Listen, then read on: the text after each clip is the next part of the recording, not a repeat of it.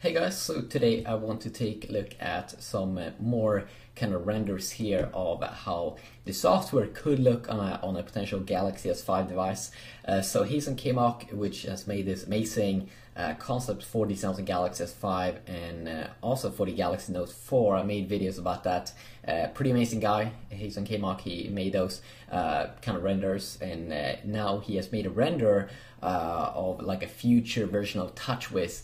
So of course TouchWiz is the software that Samsung is using on top of Android. So this is renders of like a TouchWiz 5 version.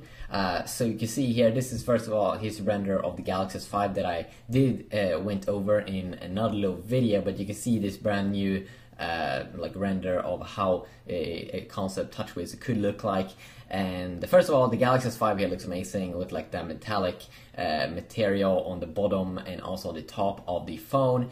Pretty amazing stuff.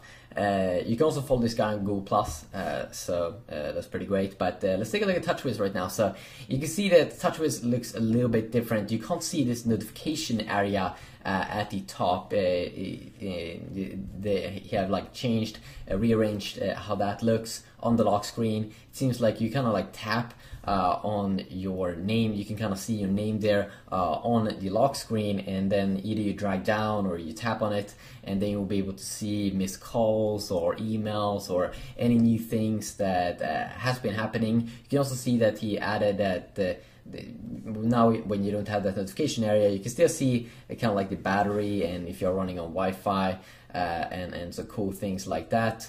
You can see he has a brand new like wallpaper here, and then also if you take a look at this right side, it looks a little bit more clean, a little bit more clean than Samsung's TouchWiz at the moment, especially up here at the top with not even a transparent little thing there, but it's just very minimalistic design.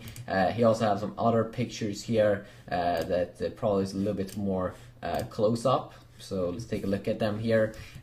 You can see that he have added, so you do kind of have the Play Store is up here at the top with the search bar. And I mean, I use the search bar all the time, so nice Google integration here. Also, you can tap on this to get some voice assistance here. I'm not sure if that would bring you to S Voice or something else. But I mean, of course, it's not a major difference, but I definitely do enjoy this area here with notifications. This area looks pretty amazing with even a more of like a clean interface up here at the top, even more clean than what they are having right now, Samsung. So it looks amazing here with toggles for Wi-Fi, Bluetooth, rotation, and a bunch of other things. It would actually be cool to see this concept here with some other wallpapers in the background. You can also see that he have made a concept here for Samsung's own S Voice, which looks now a little bit more like Siri, which kind of has this like just a little more clean in terms of its user interface.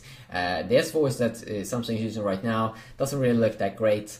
It looks a little bit old actually, so a new UI on top of that is a little bit more like Apple with their iPhones with Siri, especially with iOS 7. That's something that I definitely want to see. Here you can also see another clean little picture here of just the home page there. So yeah, just a quick little look here at some pictures. I gotta say I kind of enjoy it actually. So yeah, we'll just have to wait and see what Samsung is going to do with TouchWiz and the new Galaxy devices here 2014. Have a great day.